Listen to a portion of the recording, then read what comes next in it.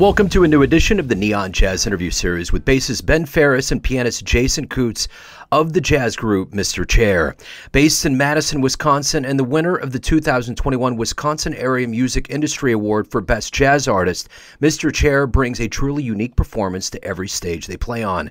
Music of their new 2023 album called Better Days is expansive and varied, toying with fusion, prog rock, jazz, and classical elements, but it's never settling for a singular musical style. We cover their beginnings back in 2015-16, how they got their name, surviving COVID, the future ahead, and so much more. Dig in. Fellas, it's great to meet you. On behalf of Mr. Chair, if you don't mind real quick, just introduce yourself, your instrument, your name for context for the interview. Cool. I'm Ben Ferris. I'm the bass player with Mr. Chair. And I'm Jason Kutz. I play piano and synthesizers. I'm not going to be that guy and ask you first and foremost about the band name. We'll get there. It'll be a surprise. So what I want to do is I want to dive in first. The world of COVID really ravaged through the jazz community in a very specific way. So I'm curious how you survived that 3-year period and what it feels like now to have music out. The world's waking up. Live shows are happening, just kind of in that context as we get into it. I mean, so a lot of the music for this current record for Better Days was written during that time, and that was a big part of what we did in our isolation was write music and work on music, and through some technology stuff we were actually able to do some collaborating together. So on our website you can see a video we did, like one of those where we're all in our separate homes way back, of a recording of a piece that Jason wrote called Ground Underground for a science collaboration that we did.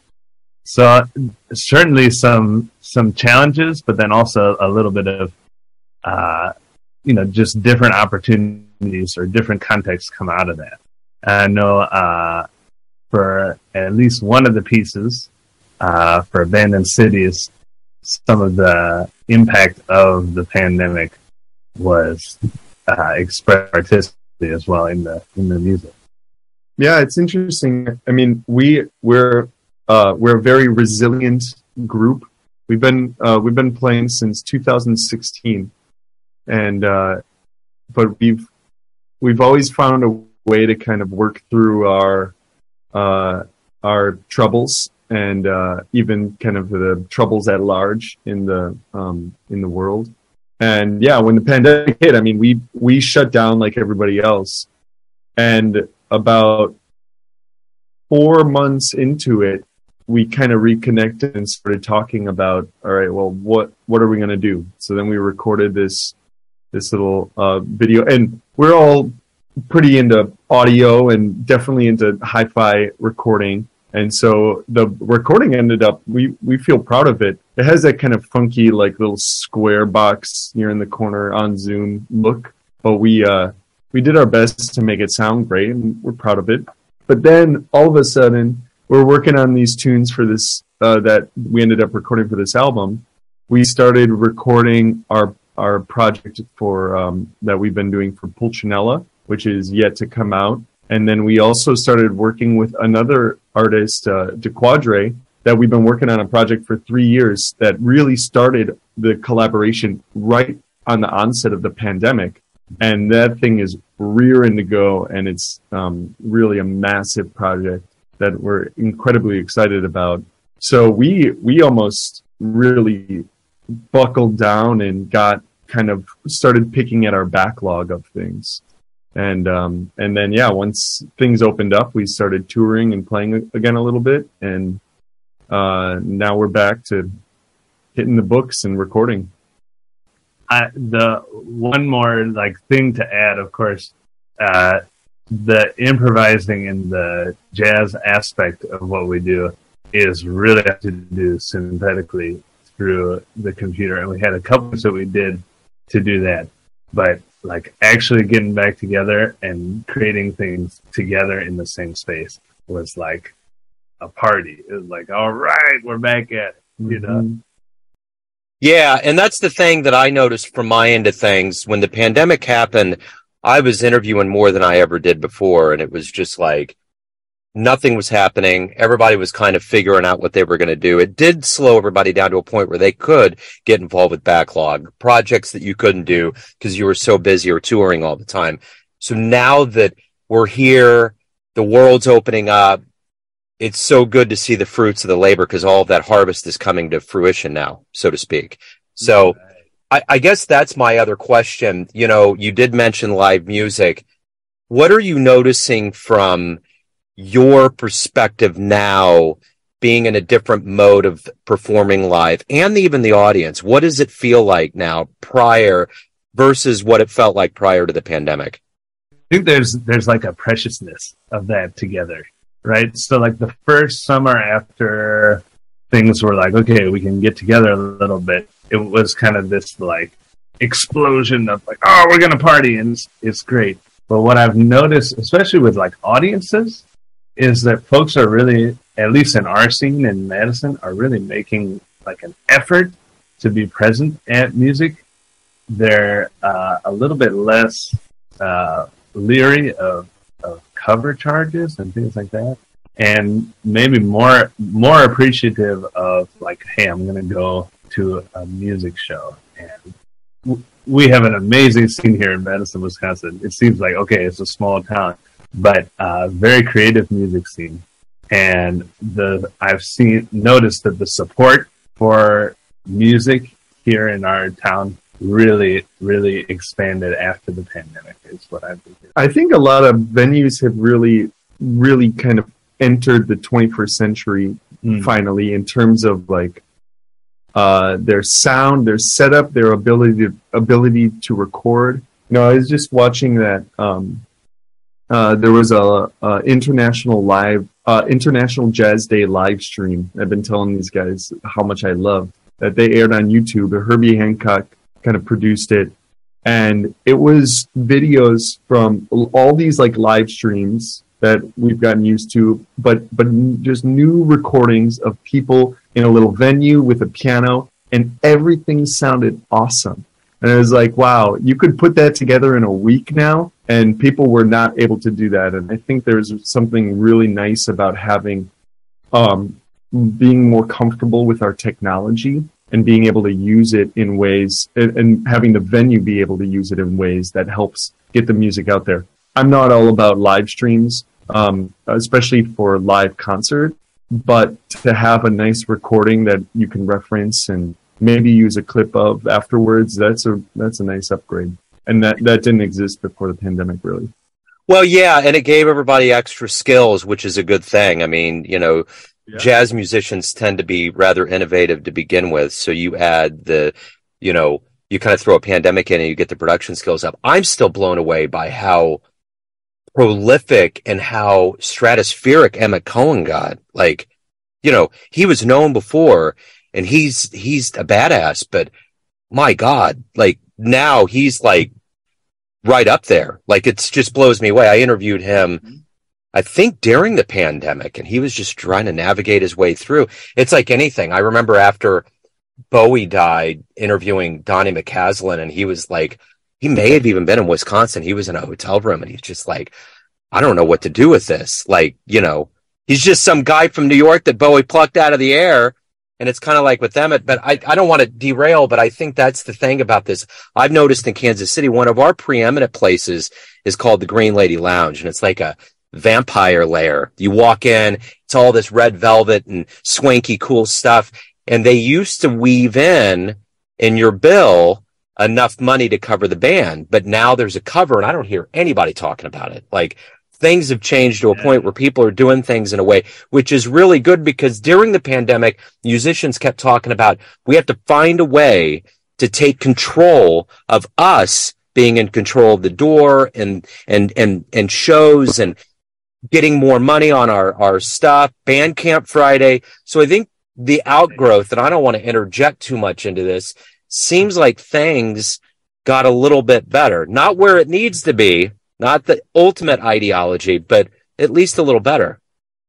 Mm-hmm. And that's certainly not to gloss over the tremendous loss, things like that, and the challenges that so many folks experienced in the pandemic. Yeah, but looking at it kind of from its impact on music, absolutely. Let's get to the band. How you guys formed? How did you guys come up with Mr. Chair? Is there a Mrs. Chair? I need I'm just trying to I'm getting to an etymology. So talk to me a little bit about how you guys came together, how the name happened, and why it works. Well, the band started, it was 2016, and Ben, Mark Hetzler, trombone, and Mike Koshevsky on drums, they played a trio gig at a bar in town, and they just had known each other a long time and were looking to kind of make some new music, and they played a trio gig, and I went to this show and watched it, and it was incredible. I had known about all these guys but didn't really know any of them personally, and it was wonderful. They kind of all agreed that they wanted someone to help fill out harmony a little bit, and I was at the gig, so I got the call, and I think they knew who I was a little bit, and then we just started rehearsing at it's usually at Ben's house. It's we've been we just started playing. We all brought music, original tunes, pretty quickly. After, I would say, like maybe less than a month, I brought this idea that we should play Pulcinella, which is one of Stravinsky's ballets. I just thought we can all play this type of music. I think it'd be really fun for us to kind of try to play something like this and arrange it. And Ben brought in an arrangement of the Serenata from that ballet, because Mark wasn't totally keen on the idea just yet. And Ben finally brought in this arrangement built for Mr. Chair of the Serenata. We played through it, and it was like, it kicked Mark into gear, and he was like, oh, I'm sold. And he went home and really worked on this arrangement and just like compiled all this 45-minute ballet from 20 movements down to 10, and it cut and pasted things and then expanded, and then we started adding in our own flavor. And so that's been a project that's really we've been working on since year one. But we just got to playing and started writing tunes for the band, and that was September 2016. And then around that time, we were trying to come up with a name for the band for like a year. Yeah, it was a good 6 months at least. Yeah, it was into the next year. Although one of the earliest gigs we had, we did label it this because I threw the name out there and we put it on a poster, but then we didn't really like stick with it. We were constantly like, is this really a smart idea to name it Mr. Chair? And the name came from it was an Elizabeth Warren quote. Elizabeth Warren was in the Senate Budget and Finance Committee, and they had brought in the Wells Fargo CEO after it was discovered that Wells Fargo was opening up accounts under people's names without them knowing. Yeah, it was a huge deal, and it was a really miserable, terrible thing for Wells Fargo to do. They brought in this CEO, and Elizabeth Warren is grilling him, just on fire, just like, saying, you should be in jail. A cashier steals a handful of 20s, and you're stealing millions of dollars from people, and we're going to give you a fine, And she keeps referring to the chairman of the committee. Usually people say Mr. Chairman, but she keeps calling him Mr. Chair. And she said it like 5 times in this one thing. And it just, as I was listening to this clip, it kept popping out to me. And there have been some other great moments when people refer to this chairman as Mr. Chair. It's actually a little bit more common than I thought it was at the time. But really, there were not a lot of clips I could find. So that's awesome. There was that one. We took that clip. We used it to introduce the band sometimes. We like arranged it and put some synthesizers to it.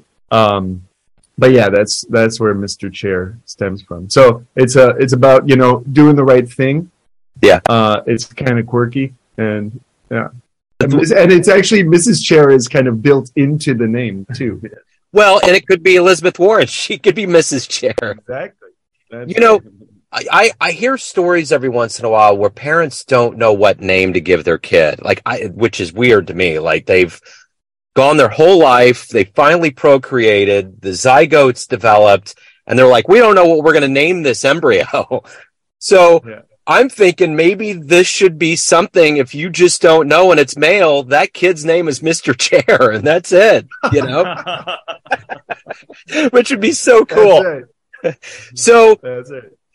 I don't know a lot about Madison. I'm always very interested when I interview musicians from areas that I'm just not familiar with. And kind of the same thing. Some people are like, what's up in Kansas City? So what's going on in your world? How's the scene? How do you fit into it? What's it feel like? Madison rocks, man. Madison has an incredible and vibrant music scene. Really great original music. There's people trying stuff. There's wonderful musicians that of all types. I mean, there's like great kind of pop soul writing. There's great like angsty punk and metal. There's great jazz and Black music, salsa scene is huge. Big salsa scene. Mm-hmm. Great classical music. I mean, a really world-class string quartet that's in residence at the university, and many other people that come through the university. So it's great, and I think that we kind of just have our own little protrusion within the scene. I mean, I really am proud that I don't think we sound like anybody else here and around, and so we're always kind of trying things and trying to invite our friends from this music scene into it to come play with us. Yeah, and the really great venues too. There's a couple awesome jazz clubs, the North Street Cabaret and Cafe Coda, two wonderful jazz clubs that put on really great music from around the country and around the world regularly, pretty much every night. Then there's another art gallery called Art Lit Lab that puts on awesome music. They have a beautiful piano in a space with modern art, and those are kind of the smaller venues, not to count some of the bigger places that get national acts. Victor Wooten was here a couple weeks ago. Creative spaces too. There's basically an independent art space called Communication that does a lot of experimental stuff. Mm-hmm. We have a good friend who owns a restaurant, but who really opens up that space. It's called Rabinia, for artists to kind of be able to work through and develop things without it necessarily having to sell out a 300-seat place, on a tour like that. So there's a lot of support for that independent creative work here. Mm-hmm.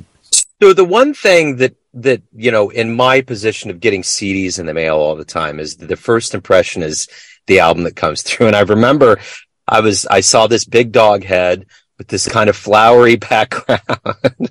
There's a bird swooping in, there's clouds. I mean, it looks a little psychedelic. It looks a little adventurous. Would you say that a part of what you guys are portraying with this really kind of epitomizes who you guys are and how you work together?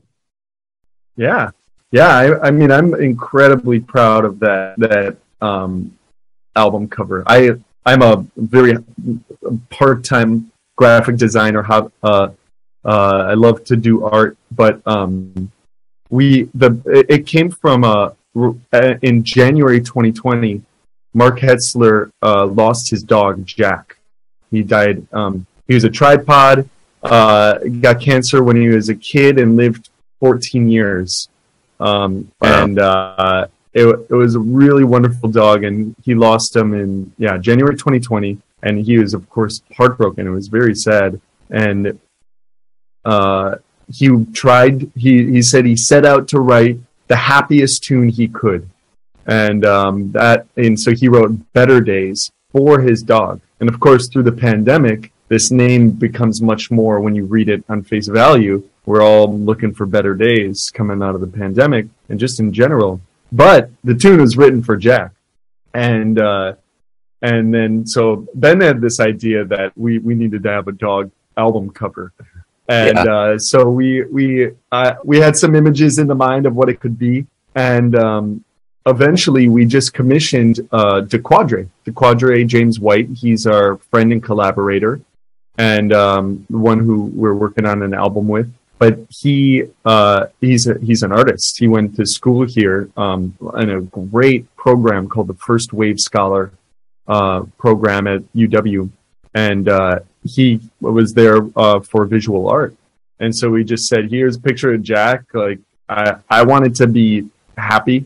Our last album cover was pretty dark and spacey, and I really wanted this one to have a happiness feeling, and that's what he threw out there, and it was like he just nailed it. It's cool to have it's a real painting, so Mark has this piece of Jack now. That's awesome. I don't know if we could ever go back to not having a physical painting as an album cover, because that not only is it a really nice design, it's so fun to see Jack, and the portrait is just dead on, but I've gotten a lot of comments on it's nice to see like a physical art album cover again, and it's not that it's that rare, but it is really still special, I think. Absolutely. So if anyone out there wants to pick up the album, see you live, anything pertaining to the band, where can they go? Where's the best place?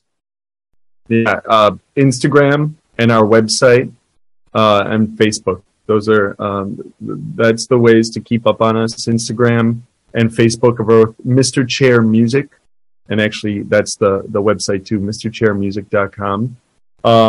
You can listen to our music. The best place for us is probably usually Bandcamp, and you can buy the downloads there.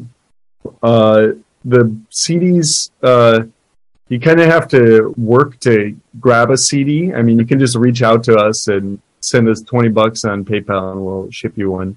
But there's we don't really have the best shop setup, which is something that we need to do.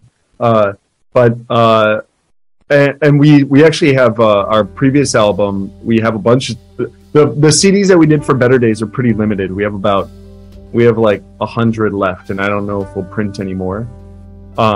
We have more than that for our previous album, which was a double disc CD, and we have vinyl for that, triple vinyl. The like heavyweight. It's a big piece of art. Yeah. So yeah, you can find all that through Bandcamp and through our website. Gentlemen, thank you for opening up. Thank you for taking time out. Thanks to Elizabeth Warren. And amen. Right. Amen. Thanks for listening and tuning in to another Neon Jazz interview, where we give you a bit of insight into the finest players in Madison, Wisconsin, Kansas City, Missouri, and spots all over the world, giving fans all that jazz. Thanks to both Ben and Jason for their time, cool, and energy. If you want to hear more interviews, you can find Neon Jazz interviews on either Apple Podcast or Spotify. Subscribe to us at YouTube. For everything Neon Jazz, go to theneonjazz.blogspot.com. Until next time, enjoy the jazz, my friends.